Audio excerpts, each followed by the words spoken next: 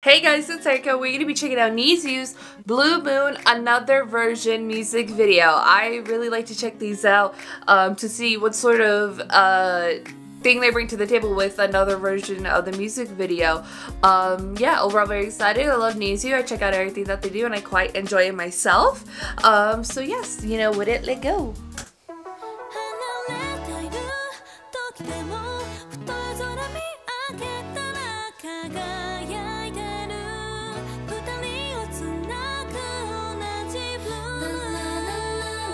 Oh, is it just like these like beauty cuts?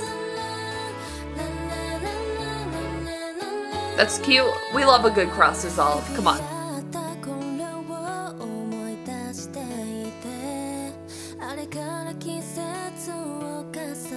It's interesting because another versions are normally choreography versions, different ones.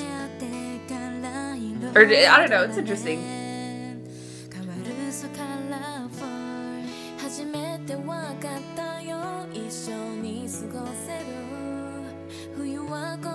I like these shots, these beauty cuts.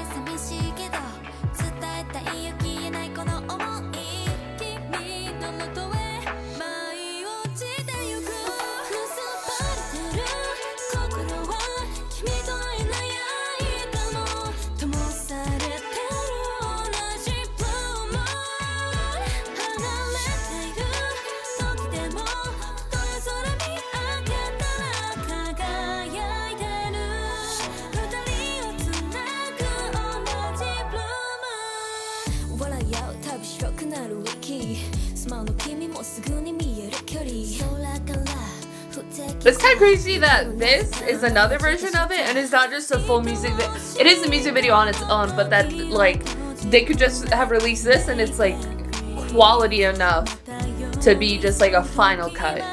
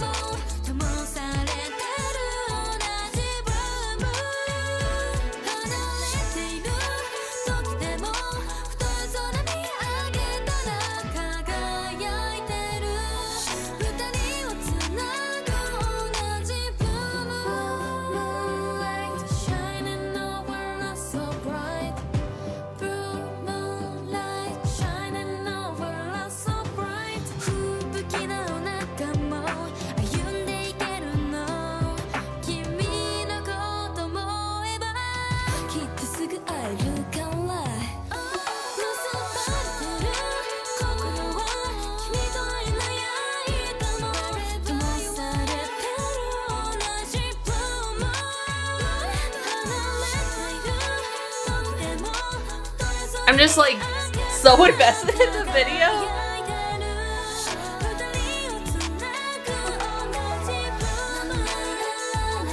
I'm just like enjoying it.